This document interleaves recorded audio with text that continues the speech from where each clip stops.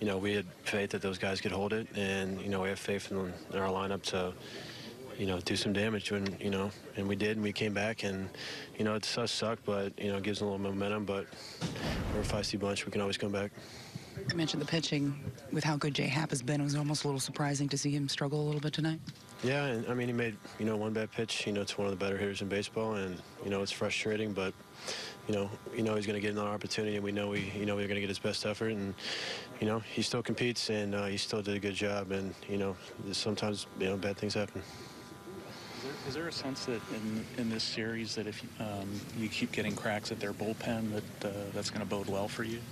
Yeah, I mean, they got good pitching, they got good starters, and, we obviously had some success off their bullpen tonight, and, I mean, that's kind of everyone's mentality, and, every time a starter takes them out, we're trying to get the starter out and trying to get in their pen just because, we're trying to get those guys to get a lot of work in, and, we feel confident, honestly, whoever's on the mound.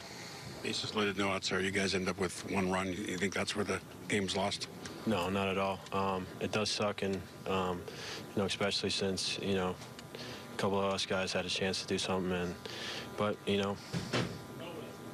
didn't get the job done. It happens, but you know what? We'll get an opportunity with it.